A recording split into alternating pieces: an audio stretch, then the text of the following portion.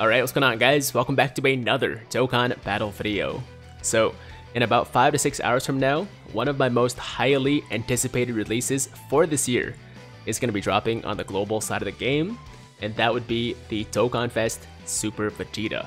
So, in today's video, I want to give you guys a preview of everything you need to know about this release, from the unit details to the banner of course, the side unit, the animations, the new category, and all that good stuff to hopefully help you guys decide whether or not you want to spend your hard-earned Dragon Stones to try and pull Vegeta when the banner comes out, or if you'd rather save those stones for something else in the future. And with that said, let's jump right into it. But before we talk about the banner or the unit details, we gotta start with the animations. So let's pop over to the Dokkan Twitter page here, and let me just pause my music. Let me just pause this too. Let's go back to the beginning, turn up the volume a bit, and enjoy.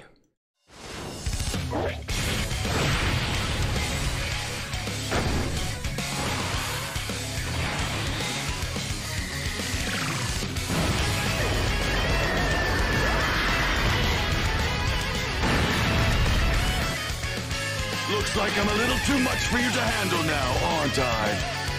I am Super Vegeta!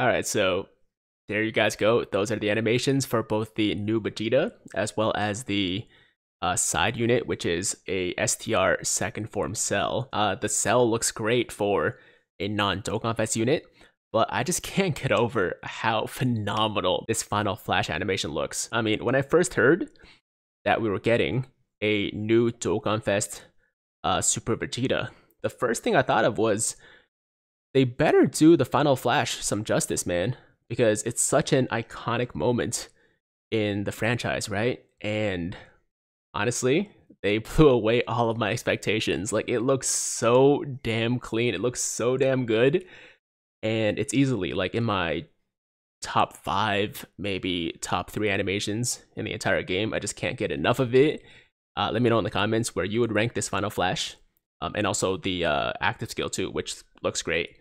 But yeah, I love it.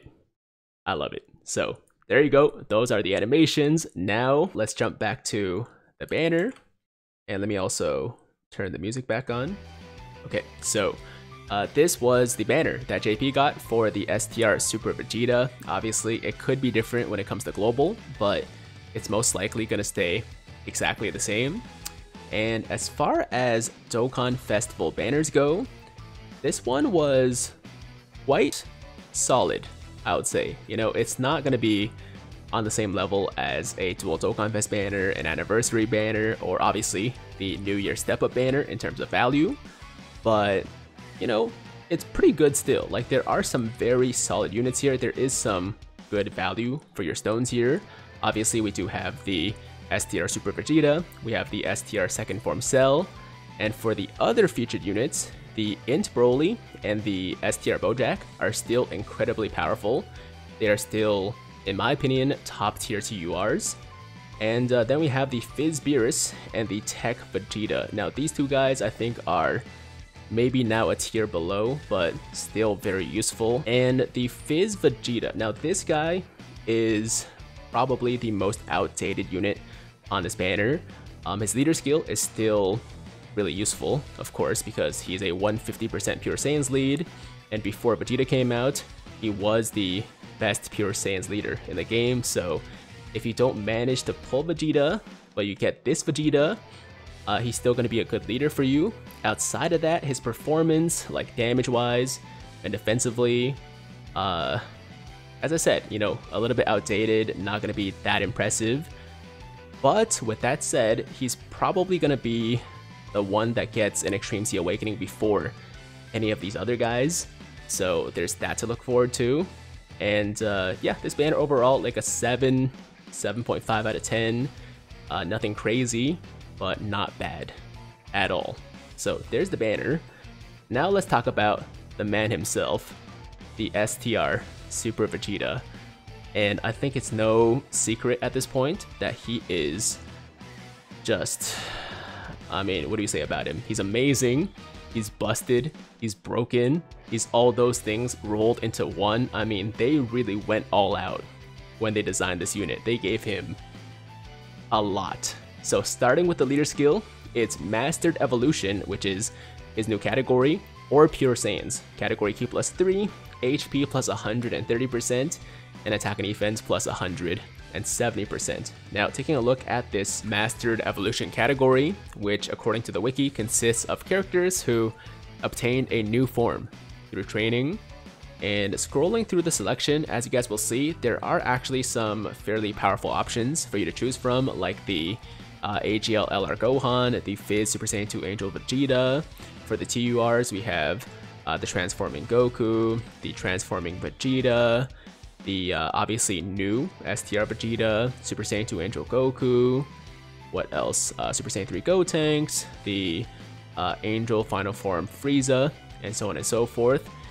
So, you know, you can definitely build a very powerful, very good team from the units in this category. It's also not too small. There's a decently wide selection. But if I'm being honest, when I look at these units, I'm not really that excited to run this category. There's just something about it that doesn't really quite have the same hype, I guess, compared to the last new category, or the last two new categories actually on Global. Bond of Friendship, and also, what was the other one? I think it's Rapid Battle. No, Accelerated Battle. Accelerated Battle from the LR Hit and Godku. So when you look at this category compared to those other two, it's not really on the same level. It's a fine category. I'm sure it'll get better in the future too, but right now, it doesn't get me going. I don't know about you guys, but I feel like most people aren't gonna be summoning for the Vegeta for this part of the leader skill. Rather, they're going to be summoning for him because they want to run Pure Saiyans with a 170% attack leader, which we've never had before. He is the first unit in the game to give Pure Saiyans 170% attack. And as you guys might know, Pure Saiyans is arguably the best category in the entire game. If not the best category, it's definitely the largest category. It's the category that everybody is going to be able to run because you just have so many units to choose from. I mean, just look at all these units. Just look at all these Pure Saiyans. Like, you can build really any type of team you want. There are just so many units, right? So that's why this guy, I mean, aside from his own performance, is a unit that I feel like most people will want to have because his leader skill is arguably the best leader skill in the game, because Pure Saiyans is arguably the best category in the game. So yeah, that is a look at his leader skill. Mastered Evolution, of course, is the new one, but it's just okay. So from there, let's keep going with the Vegeta's details.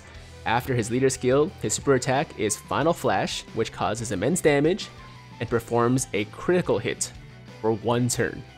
A critical hit for 1 turn. So what this means is that his super attacks are guaranteed to crit, guys. It's not a high chance, it's not a great chance, it's not any other chance in the game. It is 100%. It is a guaranteed critical for every single super he performs. So needless to say, if you're building him, you're giving him skill orbs, or you got dupes, you want to give this guy as many additionals as possible, because there's literally no reason to give him additional, crit chance, right? Because he gets a 100% chance to crit. So yeah, all additional, all the way for this guy. And of course, the critical hit multiplier gives a huge boost to his damage output, which is significant. This guy does a lot of damage. So that's the super attack, guaranteed criticals. Once again, his passive is attack and defense plus 150%, plus an additional attack and defense plus 50% when performing super attack, plus an additional attack and defense plus 50% within the same turn after receiving an attack, and then stuns enemies attacked by character's super attack. So also 100% chance to stun with a super attack, 100% chance to crit, on top of a massive attack and defense boost. And it might look like it's only 250% attack and defense, but it's calculated separately. So instead of getting 250, it says here, the additional attack and defense boosts are calculated separately for a total attack and defense boost of 275% when performing a super attack, and then attack and defense plus 400% after receiving an attack. So basically, if he takes a hit first before he supers, then he's going to be doing stupid amounts of damage and also getting a stupid amount of defense. He's going to be super tanky. He's going to be super offensive. I mean, there's just really not much more you can ask for out of a unit. But wait, he also has an active skill, which is I Am Super Vegeta, that gives him Ki plus 5 and attack plus 50% for one turn. And this can be activated when HP is 50% or more, starting from the 5th turn from start of battle, or after the character receives an attack one or more times when there is an enemy whose name includes Cell, characters such as Cell Jr. excluded once only. So 50% HP or more, 5th turn from start of battle. Obviously, I wish that the turn restriction was a little bit earlier, like the 3rd or 4th turn would have been much better, but it's still not bad.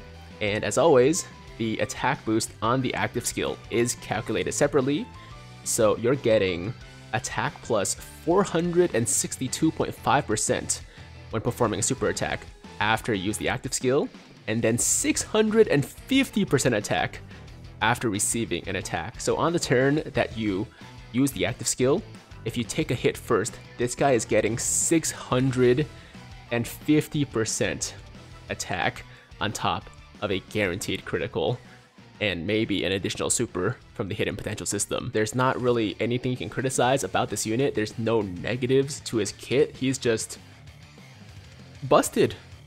He's just busted. It might be possibly a little bit basic because it's just like big attack boost, big defense boost, and crits, right? Like there's nothing really unique about the kit, so you could argue he's a little boring. He's a little boring. But if you want just performance, man, you want a unit that will wreck everything in the game. I mean, this guy's your guy, right? So that is the STR Super Vegeta. Feel free to tell me your opinions in the comments. And now let's move on to the second form Cell real quick. I know a lot of people are probably not that hyped for him, but he is worth talking about because he is also a new unit and also really good. So his leader skill is Android/Cell Saga, Ki plus 3, HP attack and defense plus 130%. Super attack greatly raises attack for one turn and causes supreme damage. And passive is defense plus 80% plus an additional attack and defense plus 180%. When performing a super attack, chance of performing a critical hit plus 18%, and reduces damage received by 18% when there is an Android/Cell Saga category enemy. High chance of stunning all enemies when there's an enemy whose name includes Android, and Android/Cell Saga category extreme class allies. Ki plus 3, attack and defense plus 40%. So he can be a really good support unit, but as I've complained about in the past, I really wish there was no restriction for the class, you know, like it's only for extreme class Android/Cell Saga. He could have been easily a just Android/Cell Saga category support unit for super and extreme, and it would have been fine. It wouldn't have made him too broken or anything like that, but I guess it is what it is. But of course, he's getting a big boost for himself, as you can see at the bottom here. His attack and defense boost is calculated separately on super attack, so he's getting 292% attack and 516% defense when performing a super attack. I don't know exactly how the calculation works, but supposedly he's getting 516% defense on his super. So after he supers, he becomes a brick wall, right? Like he's not going to be touchable, at least on most events. Like he still might take damage from a super in like the GT Legendary Goku event, for example, or Extreme Super Battle Road, but still a lot less than most units would take. And the only complaint I have about this unit is, of course, the extreme restriction on the support, and also the fact that he's not going to be a great slot 1 unit. He's only getting defense plus 80%, and most of his buff is coming when he supers, so you will want to have him in that second slot as or second or third slot as often as possible. But since he is mainly, I guess, a support unit, you're gonna have him in the second or third slot anyways, so I don't think it's a huge deal. And yeah, that is the second form cell. His links are Messenger from the Future, Big Bad Bosses, Attack of the Clones, The Wall Standing Tall, Nightmare, Brutal Beatdown, and Fierce Battle. And categories are Androids, Transformation Boost, Time Travelers, Artificial Life Forms, Android / Cell Saga, Target Goku, Power Absorption, Torrent Enemies, Accelerated Battle, and Worldwide Turmoil. Now I just realized that I probably didn't tell you guys the links and categories for the Super Vegeta, so let me just quickly do that. Super Vegeta's links are Super Saiyan, Royal Lineage, Prodigy, Saiyan Pride, Golden Warrior, Prepare for Battle, and Fierce Battle, so pretty standard Vegeta links. And the categories are Pure Saiyans, Full Power, Vegeta's Family, Super Saiyans, Worthy Rivals, Android / Cell Saga, Rapid Growth, Gifted Warriors, Heavenly Events, and Mastered Evolution. So just like most other Vegetas and Gokus in the game, a ton of categories, a ton of teams you can throw this guy on, and he's going to be great for all of them. So yeah, those are the details for the 2 new units. Obviously the Vegeta is much more hype, it's the much better unit, but Cell is not too shabby for an extreme Android / Cell Saga team. So that pretty much concludes all the information I wanted to give you guys today. We went through, you know, what these guys do. We talked about the banner, we went through the animations, we talked about the new category as well, which is fine.